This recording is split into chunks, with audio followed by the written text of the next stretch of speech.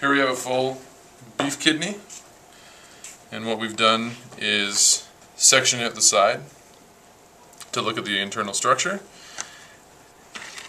This outer layer where it's mostly brown is called the cortex, and that is where the blood gets filtered into what's called filtrate, and that passes through a couple tubes down into this reddish area called the medulla, where salts that your body wants to keep a hold of, as well as the water that your body wants to keep, gets filtered out and brought back into the bloodstream.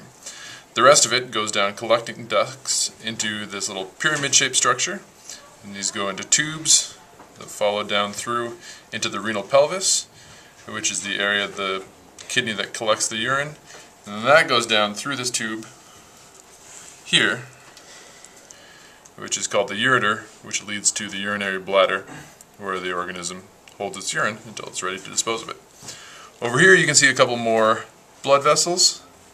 This would be one of the major blood vessels, either the renal artery or the renal vein, leading to the kidneys.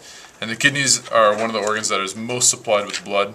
It's one of the first stops on the way to the heart, on the way from the heart, and that's pretty much it. The rest of the stuff is just fatty tissue supporting the structures.